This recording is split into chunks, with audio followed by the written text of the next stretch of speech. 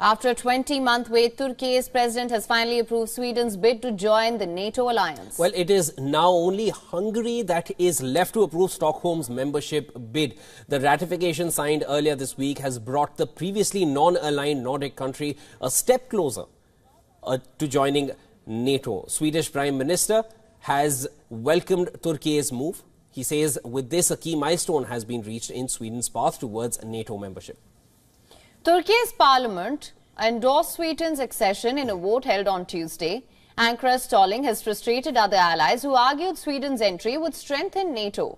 On Thursday, Turkey's official gazette published the parliament's endorsement of Sweden's membership and a presidential decree approving its accession protocol. With this, Turkey has concluded the ratification process in the country. The big milestone comes after some 20 months when Sweden and Finland had applied for NATO membership in May 2022 following Russia's invasion of Ukraine. Now, this was seen as a significant shift as both the Nordic nations had previously followed a policy of non-alignment during the Cold War era. Finland joined the military alliance in April 2023, and it is now being reported that shortly after Turkey gave its green light to Sweden's NATO bid, US President Joe Biden sent a letter to 4 senior members of Congress urging them to quickly approve a $20 billion sale of F-16 fighter jets to Turkey.